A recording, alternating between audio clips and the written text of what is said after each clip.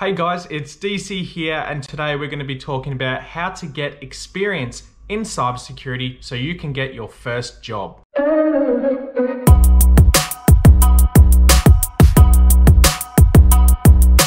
Okay, so this question has actually been a bit of a hot topic lately in my Discord channel, with people asking how they can get a job in cybersecurity without the experience, and that places are asking for entry positions to have X number of years or different skill sets to be able to get a job. So if you're in that boat, this video is just for you.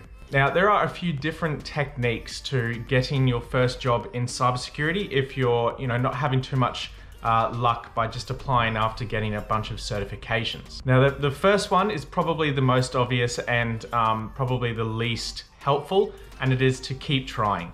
These sort of things, like getting your first job, is always a numbers game, unfortunately. And yeah, just smashing out those applications and getting as many of them into different places that you can is often a really good way to get a job eventually. It does take time, it is draining, and it is going to crush your sense of motivation after a very short amount of time. However, stick in there. The reward is definitely worth the wait. So yeah, just keep going. Now, a way to improve your probability of getting a job, and this has worked for a couple of people that I've talked to, including myself, which is to network. Now, I know people bang on about networking all the time, saying that it's, you really need to get out there and prove yourself and yada yada, whatever. It is actually true. So for example, if there are meetup groups or online communities for different hackers or cybersecurity professionals or blue team, red team, whatever it is in cybersecurity, get amongst it. Get into those groups, talk to all of those people that you can, become friends with as many of them as you can, and you never know what opportunity might throw itself at you. I know a guy recently who I think he has like 1 or 2 certifications, but he's a very switched on guy. And just by talking with people and being helpful in a community for that person, he was able to then gain a job off the back of that. And that is, I know it's a little bit rare, and it's a rare example, definitely. However, it does work. So tip number 1 is to apply for as many jobs as you can. I know it sucks, but just do it.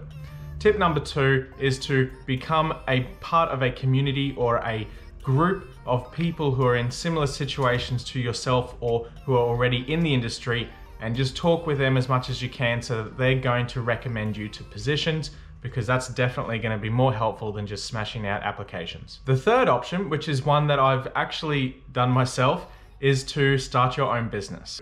Now, I know I have said in the past that starting your own business often requires that you are quite knowledgeable and presentable as a business person. However, there's a slight trick here, which I'd never really mentioned before, which is if, for example, you were studying, okay, you're in university and you're studying cybersecurity as a major, right? What you do while you're in university is you start a side hustle. Just start a little business on the side, a cybersecurity consultancy firm or IT business.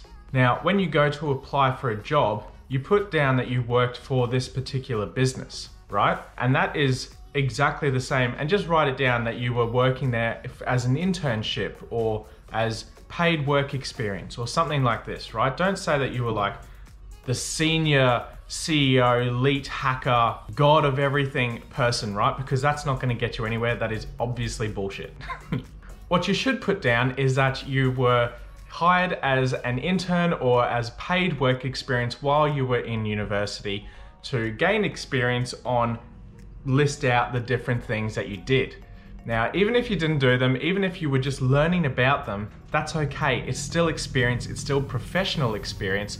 And this is like a slight loophole in the system that I know is a little bit dodgy, but it's actually not that dishonest when you think about it. Because chances are that even if you do have that little side hustle on the side and you're only doing small projects for your family, like you're putting in a little pfSense managed firewall for their home network, or you want to set up a nice LAN system for your mate's house or whatever, something like that.